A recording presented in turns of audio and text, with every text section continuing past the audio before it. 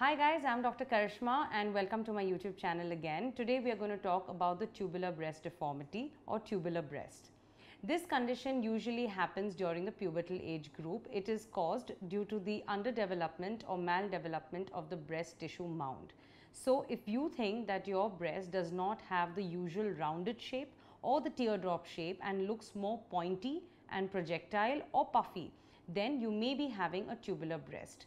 The exact cause has not been defined till now, but most commonly it is seen that a fibrous connective tissue band is formed at the base of this breast, and this fibrous tissue band prevents the development of the breast tissue. It constricts the breast. So all the quadrants of your breast will get underdeveloped. The only thing may develop and protrude forward is the nipple and the areola. So when you look at it from the front or the side view, in very severe cases, you will see that the nipple appears puffy. It is pointing forwards and downwards. The areola appears extremely large as compared. Sometimes there will be an asymmetry between the nipples on either side. Sometimes the breast will be asymmetric on both sides. If any of these symptoms you notice after your pubertal growth, then you may suspect that you could be having a tubular breast deformity. The tubular breast deformity has various grades. It could be grade 1 to grade 4 and each of them has a certain severity. Grade 1 could be extremely mild, whereas grade 4 could be the severe form of the tubular breast. In the very severe form is when usually the 3rd grade or 4th grade, when patients come to us and the women are extremely disturbed about the small size breast. They realized that their breast has not been formed in any of the quadrants. It's extremely small and they feel that the nipples are just pointing outwards and they're just looking puffy.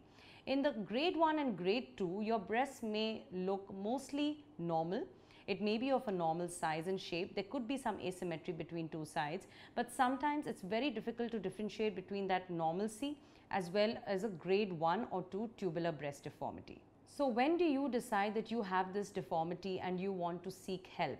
Well, you should wait till you complete your pubertal age, wait till you're 18 to 21 years and then see whether your breasts have developed or not. And if they have not developed and you see all of these signs and symptoms happening, then you should seek a plastic surgeon, seek help and see how to correct it. There are various ways to correct a tubular breast deformity, and the ways to correct it depend upon the grade of deformity.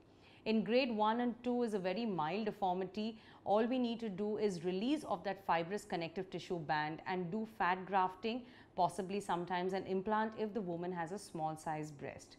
For those who have extremely severe tubular breast, they have extremely less skin on the breast tissue. They have almost no breast tissue underneath the skin. Only the nipples and the areola appear puffy and they are protruding and they are extremely large. So we may have to reduce the size of areola and add volume to the breast. How this is done? It is done doing fat grafting or doing breast implants. Now, fat grafting is possible in those women who have fat in other areas of the body, so we can harvest it from one area and put it into the breast. But this will have to be done in stages because remember, the breast mound is extremely small, doesn't have much space, the skin is extremely tight in a tubular breast. So we have to keep expanding the breast skin with repeated intervals of fat grafting. Now, if you're looking for a single stage treatment, well, it is possible. We can do a breast implant. In that case, we do a stage 1 breast implant where we release the fibrous bands, expand the skin component and then place an implant directly underneath the breast tissue or the chest muscles. In case we feel that the skin is inadequate and it will not help implant to fit in the space, then what we have to do is place a tissue expander. A tissue expander is placed underneath the breast pocket. We create the pocket, then we expand the breast skin over 2 to 3 months, maybe 4 months, and then after we have achieved enough amount of skin expansion on the chest, then we take off the tissue expander and place a breast implant of the appropriate size. I'm sure after this video you have a lot of questions about this tubular breast deformity, and all of those women out there, if you're concerned that you have any of these symptoms which point towards this condition, then please do leave us your questions on the comment section below. Do not forget to press the bell icon, do follow our YouTube channel and call us on 9108969006. Visit our website kaesthetics.in. You can also look into our Instagram channel drkarishma_aesthetics.